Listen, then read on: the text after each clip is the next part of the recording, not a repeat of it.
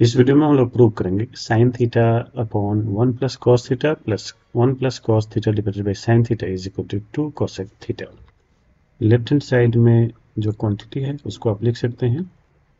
LCM हो जाएगा sine theta into 1 plus cos theta, फिर क्रॉस मल्टीप्लाई करेंगे यानी ये sine square theta plus 1 plus cos theta whole square.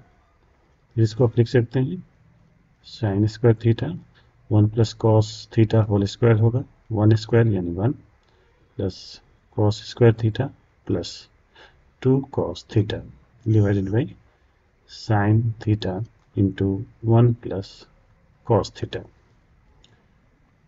Sine square theta और कॉस स्क्वायर थीटा ऐड होके 1 हो जाएगा, तो 1 प्लस 1 यानी 2 plus 2 cos theta divided by sine theta into 1 plus cos theta.